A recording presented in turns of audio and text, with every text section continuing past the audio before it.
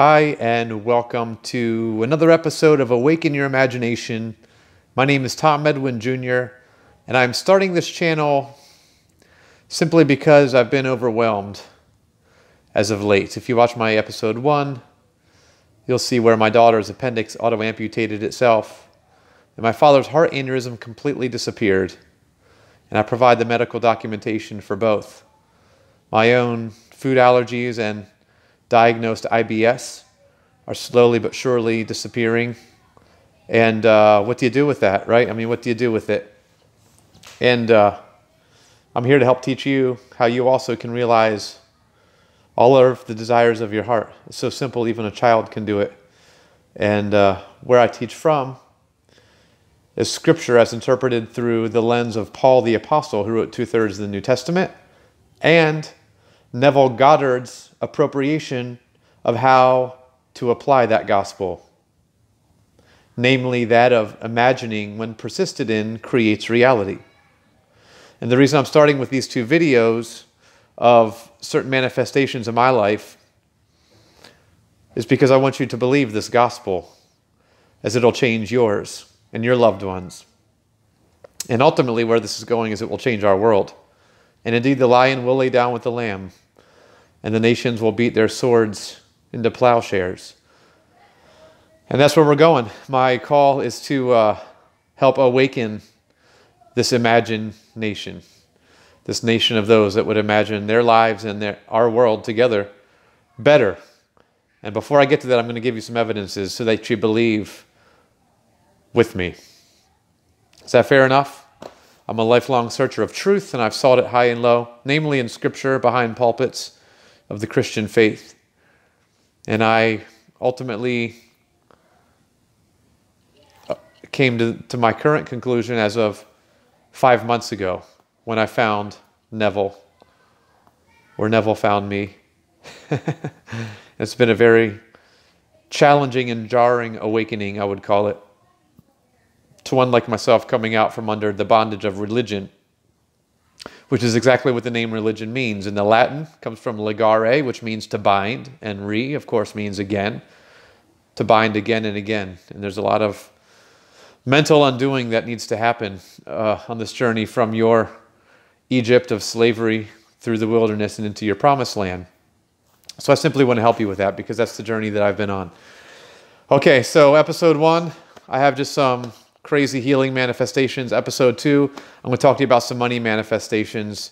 And then from there, I'm just going to speak to you real frankly on what I believe and how to appropriate what Neville taught, and how you can find it for yourself. So I encourage you, before you cast judgment, just try it. I have plenty of Christian friends that just throw stones and have an immediate knee-jerk reaction of fear and crying foul or blasphemy or this is a devil. Listen, I'm going to cut right to the root of what I've come from in the Christian religion that is filled with superstition and limiting beliefs, and quite frankly, not putting faith in Jesus Christ, who's way more successful than we've given him credit for. And as Neville says, is your own wonderful human imagination. So before you turn me off and turn back like they turned back from Jesus, he's saying challenging things like eat of my flesh and drink of my blood. And they all left, really, but the 12. And the beauty is that this process is about taming those 12 qualities of your mind, those disciplines of mind, and realizing the ultimate in self-empowerment and self-realization. And that is God. As Jesus Christ says from his own lips, "Hear, O Israel, the Lord our God, the Lord is one." And so this channel is dedicated to exploring what that means, understanding the scriptural interpretation of actual, literal creation history versus that of what the churches of the world have taught in a secular, historical, literal interpretation. Does that make sense? Whereas Neville says, the scripture is not secular history, but it's salvation history. It's the process by which ancient wisdom and ancient teachers, written by the Spirit of the Lord, instruct us how the world continues to be created by faith. And we appropriate that simply by imaginal acts, which when felt to be real, create your reality. And so we find that we've been the creator all along, as we're made in his image and his likeness, the very extension, emanation of God. However you want to phrase it, we're talking about that which is indescribable. All right, but so that you believe that gospel, and it's to me infinitely interesting to delve into the depths of and the wonder and the beauty of that, and we're going to. So I'm going to talk about how I personally experience that as, I don't know, I guess I'm a Christian mystic. I don't have a label, quite frankly, and neither do you. That's the thing. You can't compare yourself with another.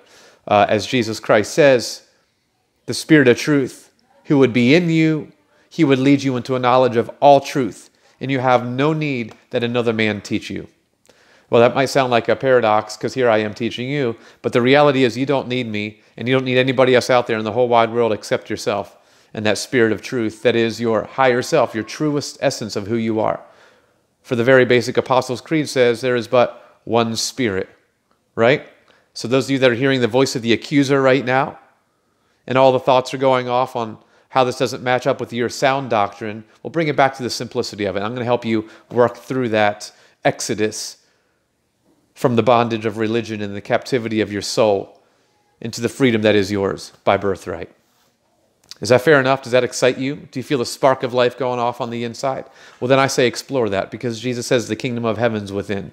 So if you want to take that journey with me, on whatever level you want, just on a surface level, or you want to go deeper with experiencing some of my life, this is part of me responding to the call. Okay? All right, before I keep blabbering on, let me tell you some money miracles, and I'm going to provide a proof below, including the manifestation of a $50,000 check that came in the mail. I tend to drag on my story, so I'm going to try to really condense this one. The short version is this, and please watch episode 1 as a prerequisite to this, because you hear that the turning point, if you will, in all of this for me was back in December when my daughter gave herself appendicitis, and later by understanding the law as taught by Neville, my daughter's appendix auto-amputated itself as confirmed by a surgeon, and I have the photos to post it. That's in episode 1 of Awaken Your Imagination. So when I refer to what happened with my daughter, that's what I'm talking about. That was a turning point for me of really understanding that imagination really does create reality. And that's what Scripture has been trying to tell us all along in this marvelous hidden way. It's so life-giving and beautiful when you see it. I want to help teach it to you as Neville taught it. It's beautiful. All right. Money miracles. About 2 years before this thing happened with my daughter, with her appendix, which happened at the turn of the new year. We'll call it the new year, Christmas time of last year into the new year of 2018. 2 years before that, I am a struggling youth pastor.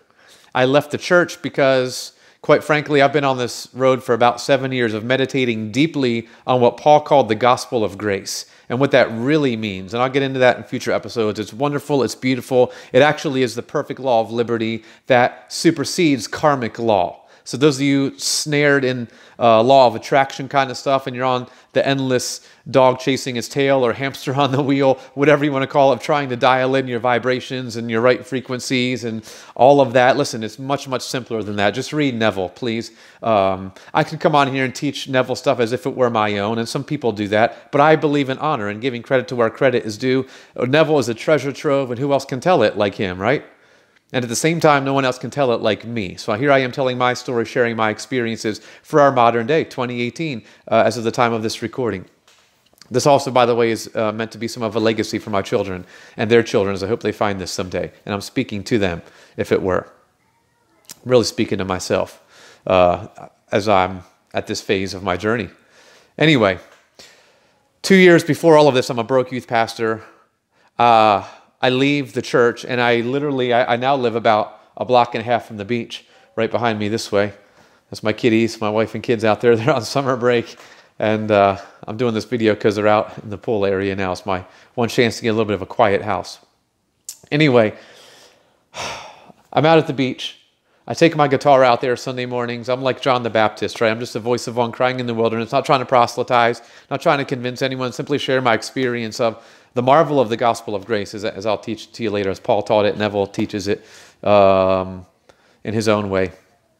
Anyway, the short version of a long story is the time came in my life where I needed to occupy a place of wealth for myself and for my family. I was late in my 30s. I was living barely paycheck to paycheck, sometimes not at all, slowly acquiring debt, wondering what is that place of perfect self-expression for me and that thing that I can get paid for doing, right? What is that convergence of my passions and my talents and my skills and my abilities and that which I love and that which has meaning to me, that which is beautiful to me, that which is who I really am, and also brings wealth into my life, right? What is that essence of that thing of who you really are, right? Because I'm not getting any younger. So that's one of my overriding motivations my whole life is short. You know, my best friend from childhood died when we were in our mid-20s, and I miss him every day. And so I have a constant reminder that life is short, so what am I waiting for, right? Live the dream now is the whole thing. So I'm thinking that, long story short, I'm watching shows like Shark Tank, and the entrepreneurial flame is rising in me. So anyway, I'm laying on my bed, and I'm sort of a armchair inventor at the time, and I've actually had dozens of invention ideas come so clearly and vividly, like in a flash of inspiration. The great Walter Russell, if you read some of Walter, he's kind of congruent to a Neville type, but in a different realm. Very wonderful, beautiful stuff. So read some Walter Russell if you have not. And anyway, Walter Russell, who I'll give credit to for this statement, says something to this effect that inspiration is the language of the spirit. Right? So I'm getting these flashes of it. But by the way, this is where this is all going. It's a revolution of the knowledge age is what we're on the precipice of. We've had the information age, and you saw what that did to the world. Well, watch what's happening with the knowledge age. That is now beginning. It's already been happening, but it's exploding as we speak. And if you're watching this, you're a part of it. So welcome to the awakening. It is kind of jarring. So I hope this material is to help you along the journey as I'm helping myself. Anyway, dozens of inventions flashed through me at various times in my life. And I would easily say, without exaggerating, a handful of them I've seen years later show up in the marketplace. So just over the last couple decades, I'm now 40, from the time I was in my late teens, I've seen this happen over the course of time. So anyway, I said all of that to say 2 years ago, I finally come to the point I'm watching Shark Tank. This thing's upon my bed at night. I hadn't found Neville yet, mind you, but upon my bed at night, I can't get out of my thoughts and my imaginings a particular invention. I'm not even going to name it because I really want to reach those of you that are skeptical as well. And so I don't want you to think this is all some scheme to sell product. I'm not here to sell you anything. I do want to write a book. So I might sell you on a book in the future. But for now, I'm just doing this like Neville because I like to do it and I won't be passing the plate, okay? This gospel won't cost you a nickel, as Neville says, and I love that about the man. Just has always rung so true in my heart. So I want to do the same. This is all for a giving and for a re-giving. Isn't that beautiful? What if we all live our life by that way? That's where we're going with this knowledge revolution, this knowledge age. All right. This particular invention I can't let go of for months at a time, so I'm wised up enough and motivated enough to realize I got to do something for my family. Life is short. What am I waiting for, right? I have Google at my fingertips with all of the information that is out there that I could need on how to bring an invention to reality and on, you know, all of it, how to manufacture it. So a long story short, I concluded on doing a Kickstarter project. And I launched my Kickstarter after months of build-up, months of prayer, mind you. Now, I was a Christian, good Christian boy. Not so good. I mean, I'm still doing stuff like everybody else does. I'm messing up, and I'm needing forgiveness like everybody. So don't... This has nothing to do with behavior, as Neville says. But I'm a good Christian boy as far as I'm weighing in and believing it, right? I'm giving my life to it. I'll talk more about my story in later episodes, perhaps. But this has been important as a seeker of truth, questioning the nature of reality from the time I was a boy. This is the journey I've been on. So anyway, I'm praying to, as Neville says, to a God out there. I'm still believing He's in me. So I am. I'm believing I'm the temple of the Holy Spirit. I've believed Scripture. Anyway, so I'm praying, and a big build-up after months of due diligence, some capital investment of my own, of which I barely have any. I'm putting it on credit cards. Actually, I'm self-funding myself that way, which I feel guilty about doing. My dad taught me to do otherwise, but what else do you do? I got to find a way to move forward in life somehow. Big build-up, big excitement, big anticipation. I launch a Kickstarter project that I believe is going to change the world. And day one is just crickets, man. Just nothing happening. And I remember sitting at the kitchen table with my wife and kids for dinner and just having that first sense of despair, that thought of despair. And I want to tell you, that is Satan.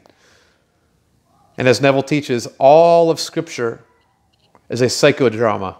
Is a psychological drama that unfolds within every person, and all of its characters, the unnumbered states of consciousness that you'll experience as part of your journey, as part of this grand plan of God's redemption through you personally and intimately. How wondrous is that? So even Satan, who in the original Greek text is translated accuser, it's a state of consciousness of your own.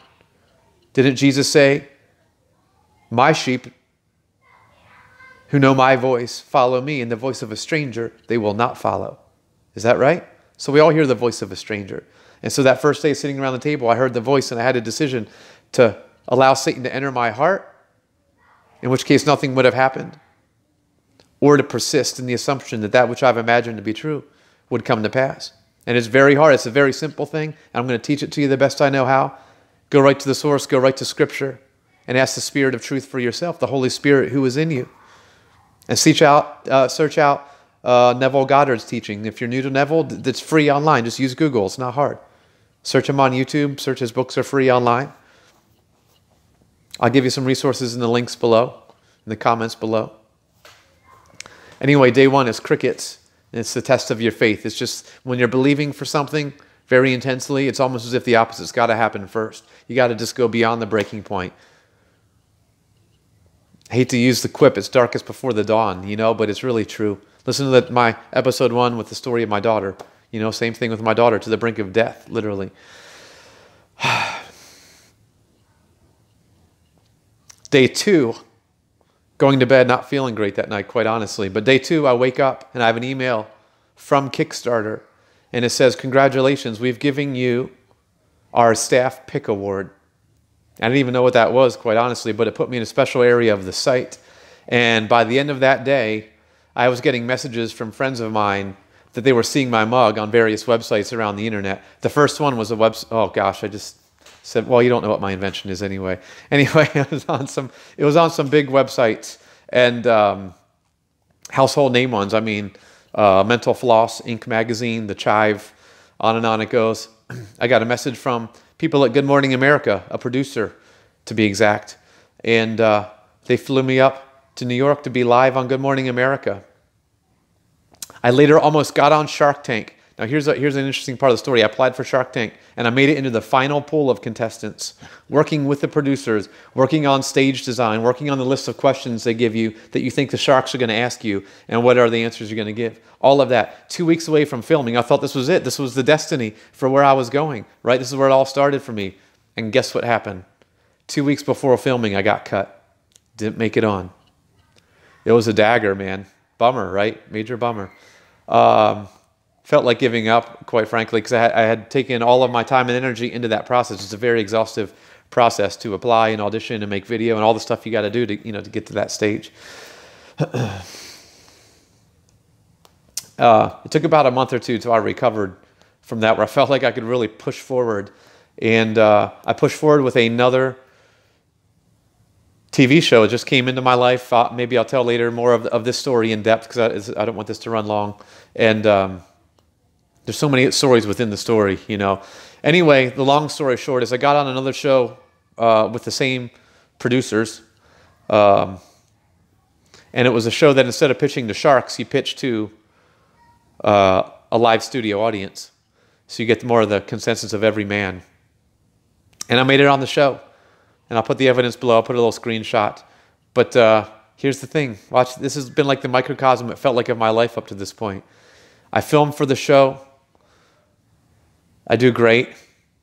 And approximately 7 or 8 months later, which would have been the summer of 2017, the show went to air. It aired on National Network TV here in the United States. They put me on the intro teaser episode, so a little blurb, that's the screenshot will be from. You'll see me as I'm jumping onto the stage. So you see me for like a split second before every episode. And guess what? My episode didn't even make it to the air. I was poised and ready to have my invention and myself in front of 5-6 million people. And it didn't even happen. Can you imagine? Oh, another dagger, man. So that was summer of 2017. I'm going to get into some mystical kind of things. I started getting deep into deep in meditating in the gospel of grace, just deep in meditation in general. I'm going to give you some techniques. I'm going to bring out some guided meditations if you're interested in that. I'm going to take you into my imaginal acts if you want to journey along with me on some of them.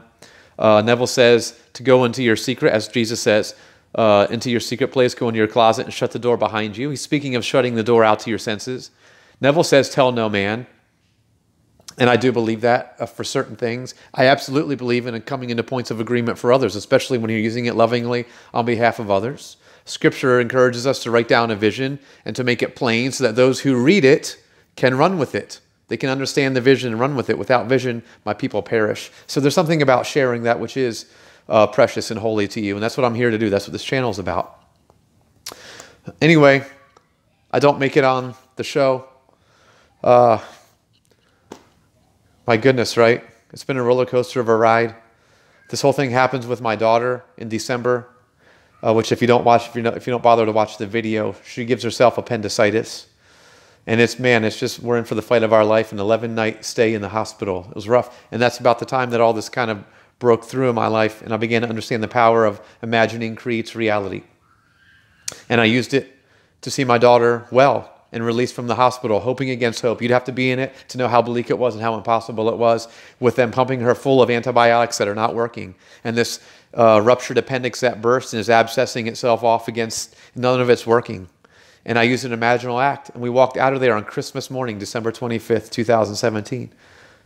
It was just an impossible thing, and it happened. And then her appendix auto-amputated itself. By the time they went in 6 weeks later to extract the appendix and remove it surgically, no surgery was needed other than to go in through the little hole and pull the appendix out because it had already auto-amputated itself. They stuck the little camera in to look at it, and the appendix was gone. It wasn't around the colon where it's supposed to be.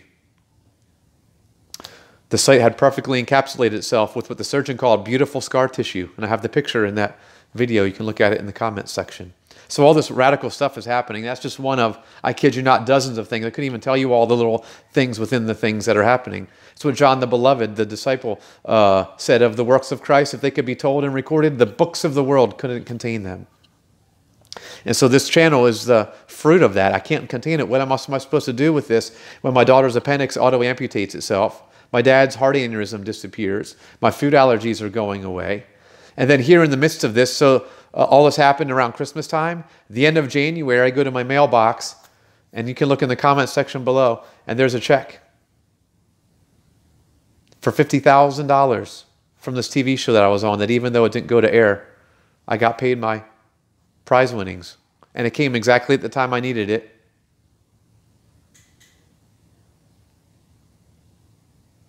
I'm too long to share the story of how I'm sitting in this house, but I'll share this for another story in another video. It was to the penny, the amount that I needed to get into this, which is my current dream house and my dream location in my town that I love here in Florida.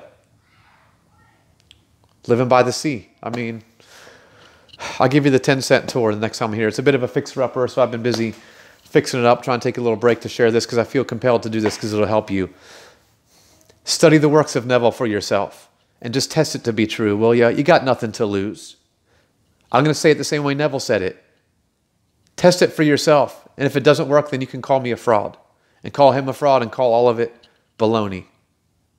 Come on over to the subreddit for Neville Goddard, www.reddit.com/r/Neville Goddard. Great community where you can share your questions, your concerns, your fears. I'll jump on there from time to time. But others, listen, there's but one Spirit, one God and Father, one Lord over all, one imagination, which is the fountainhead of all of creation. And that's what we're going to get into, really dig into in deeper videos. But I wanted you to see just some of the works that have happened just in the last few weeks in my life. And I want to teach it to you so that you can have the keys of the kingdom and see all of your deepest desires unlocked, so you can cushion the blows of this life and ultimately find your true destiny. Is that fair enough? Is that exciting to you? It's exciting to me. This is the most life-giving thing I've ever experienced in my life, and I've been at this a long time, since I can remember. If you are afraid doctrinally of Neville when you read him, as I've had friends of mine, pastor friends of mine, who I've gone to sit face to face, eyeball to eyeball, and I will with any of them. All of the top theologians, it doesn't matter to me. I'll sit with them. I'm a student of Scripture as well, and I'll help them understand the true gospel, the one faith, as Paul the Apostle said it. Examine yourselves to see whether you be in the faith. Do you not know that Jesus Christ is in you? So that's the only test. If when I say Jesus Christ, you think of one who lived 2,000 years ago outside of yourself in time and space, you've simply failed the test. And there's no condemnation or shame when saying that. So just accept that. It's okay.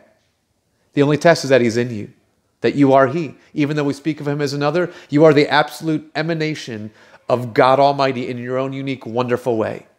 That's why there's no label with which to define you. That's why Scripture says it's unwise when you compare yourself one with another. Forget what somebody else is saying out there and how they're doing it. Even Neville, even myself. Find your own unique expression of who you are. But believe the gospel. There's only one gospel. Paul is so bold as to say, my gospel is the gospel. And his gospel over and over speaks of Jesus Christ who is in you. And you really want to boil it down like Neville does? Jesus Christ is your own wonderful human imagination. The very fountainhead of all of creation, where from the beginning, everything came from nothing but God himself. Pure, unconditioned consciousness. I am that I am. That's my name forever. It really is. There's none higher. You want to find God in 5 seconds or less? Here you go. Observe your breath and observe your body and observe your mind and realize that the fact that you can observe those things means you are not it in totality. But who is that observer? That was probably 12 seconds, wasn't it? I know. You can't observe the observer. And there is God, your own awareness of being. So I want to encourage you. I want to take you, here's a little taste of what I like to come. Because I want to share with you my own just inner thoughts, if you're interested in them. How I go into the quiet. How I experience God in worship. I can't sing 90% of the worship songs that I used to sing because they're directed at one out there somewhere. So if you'd like to experience as I re-experience life and share music and songs or musings or techniques for the awakening, what a great place and a way to do it. So I'm excited that you're here, that you found me. Let's take a moment and go into the quiet. I want you to find that one burning thing in your heart. What is that one desire that just so consumes you? Well, that is the Word of God. He gives you the desires of your heart. Take that one burning desire and create a short scene, even if it's reduced down to a single image, but a short scene that implies the fulfillment of your desire. What would it look like? And then catch the mood, catch the feeling. It's as simple as that. Ponder upon your bed tonight as you fall asleep. Just think of it. Don't be afraid to go in there. That's where the kingdom exists. Jesus says the kingdom of heaven is within you. So come on, let's just take a moment and go into the quiet. Just consider. Just take a few seconds. What would imply the fulfillment of your desire? Forget all the steps of how it would happen. Those are the ways of the Lord. So the heavens are higher than the earth. So my ways are higher than your ways. Just trust his ability. And create a scene that implies that you have it. And this is the one labor that we're supposed to labor for, to enter into the rest. Give it all the vividness you can, all of the 5 senses, try to apply it. The sound of a friend's voice congratulating you on your success. The sound of a loved one. The feeling of their embrace. Whatever it is. For my dad's heart aneurysm, it was a doctor's report that simply said no aneurysm.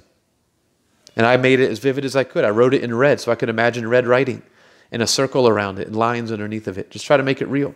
Crinkles in the lines in the paper as I crinkled it in my hand.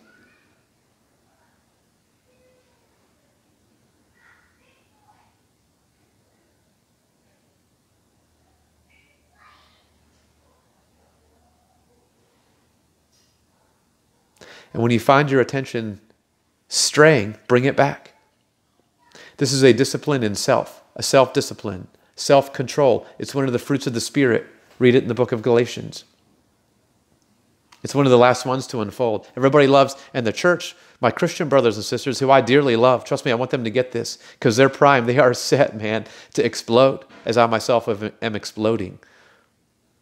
But they're stuck on the first fruits. The fruit of the Spirit is love. And they haven't moved past love, and that's okay.